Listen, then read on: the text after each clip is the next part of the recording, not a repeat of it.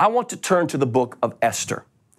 Perhaps when we talk about Esther, the most well-known passage in the book is found in chapter 4, verse 14, where Esther's cousin and guardian Mordecai says to her, "Who knows but that you have come into the kingdom for such a time as this?" Of course, we all know that verse.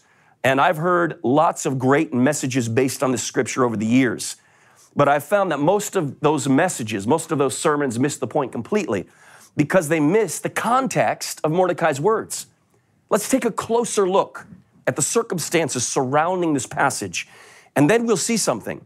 Mordecai's message to Esther was not some feel-good motivational speech, but rather it was a sobering and alarming ultimatum.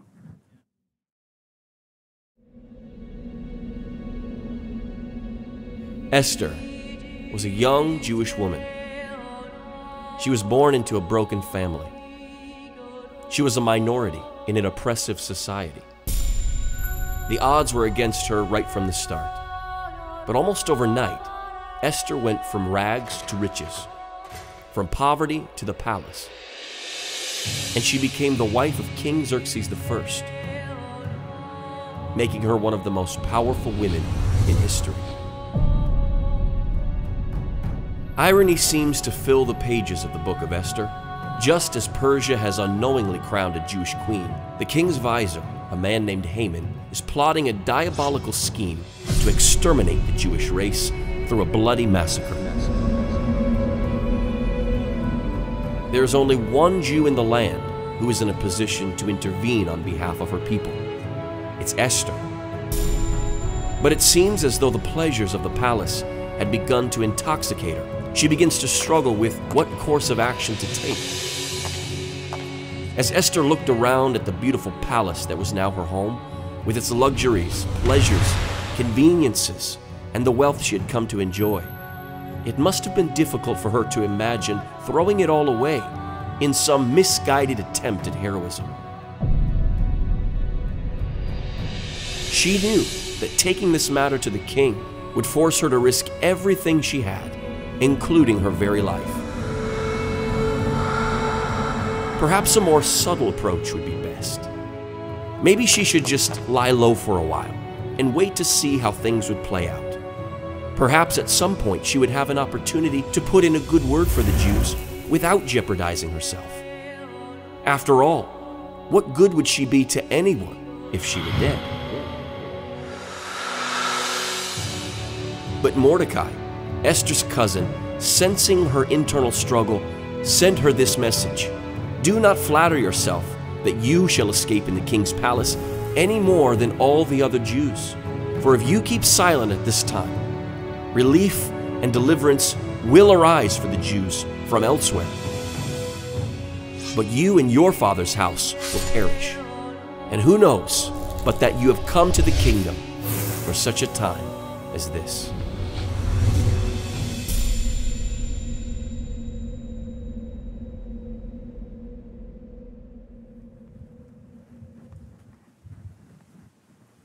Let's look at those words that Mordecai sent to Esther once again. He said, "Don't flatter yourself." Isn't that interesting? Don't flatter yourself that you will escape in the king's palace any more than all the other Jews. For if you keep silent at this time, relief and deliverance shall arise for the Jews from elsewhere. But you and your father's house will perish.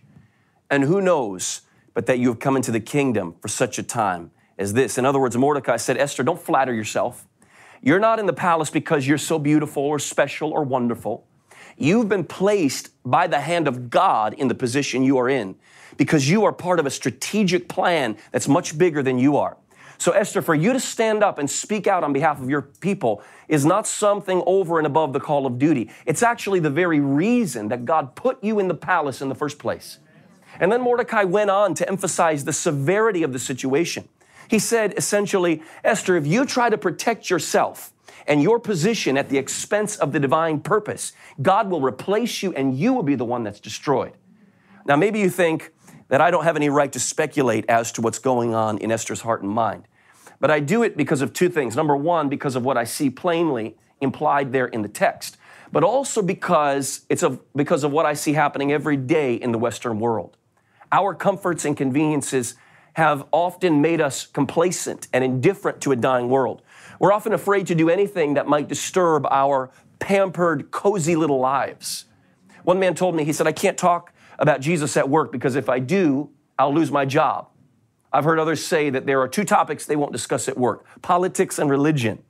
But my friend, the gospel is not some side issue. Have you ever thought that maybe the very reason you have that job in the first place is because you are a strategic part of a divine purpose? God put you there. God gave you your job, and He gave it to you for a reason. My friend, if you're not willing to be a witness in your workplace, don't be surprised if God takes that job from you and gives it to somebody else who isn't ashamed of the gospel.